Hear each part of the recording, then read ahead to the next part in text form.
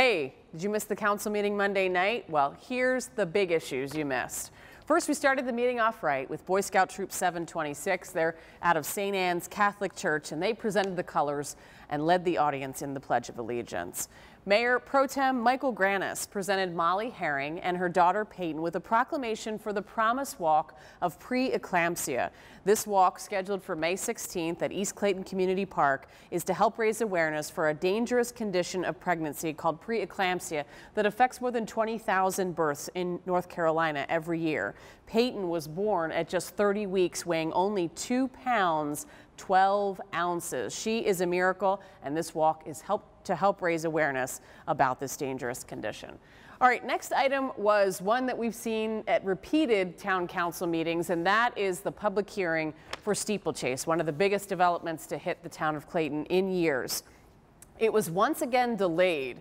Earlier in the day, the town received a letter from the owners of the property. It's about 631 acres on North O'Neill Street, and the developer, Wakefield Development, is proposing more than 2,000 homes and apartments, condominiums on this property.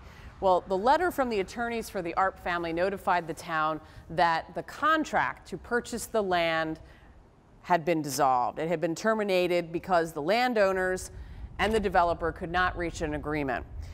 They asked for the item to be tabled for 2 months to allow the developer and the property owners to continue to work through the issues that are right now making it impossible for the developer to move this project forward. So town council voted unanimously to table the issue until July 20th. That's the July 20th town council meeting. Steeplechase now put on hold once again.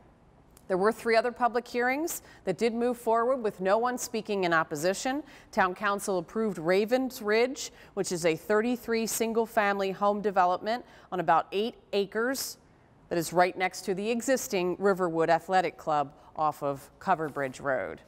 The Town Council also approved Proctor's Place rezoning. This is a vacant lot that's on Main Street. It's less than an acre, located between an apartment building and the Proctor's Place commercial building.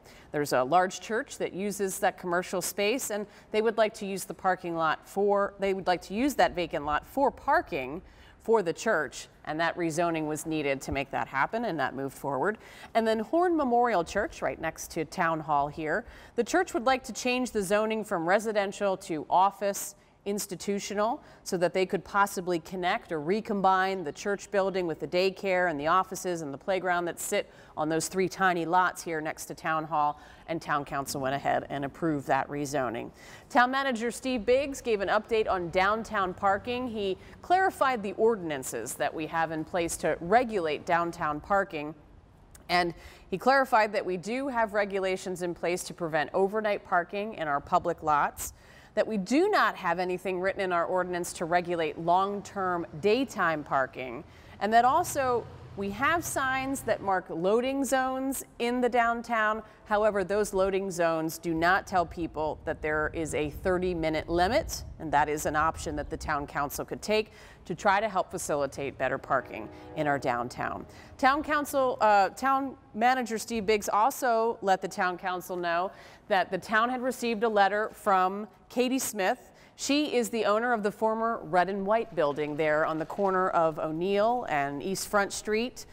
She had received the $38,000 invoice for the demolition of that historic building that the town felt was necessary because it was a dangerous building and in deteriorating condition. Well, now there's a vacant lot there. We've asked for her to pay that demolition bill.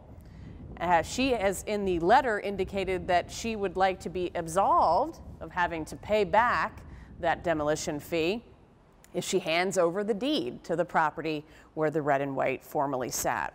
The town manager had indicated that there was some private sector interest in that lot there on O'Neill, and that he would prefer that the town allow that private sector possibility to come to fruition before the town considered taking on that piece of property as town property.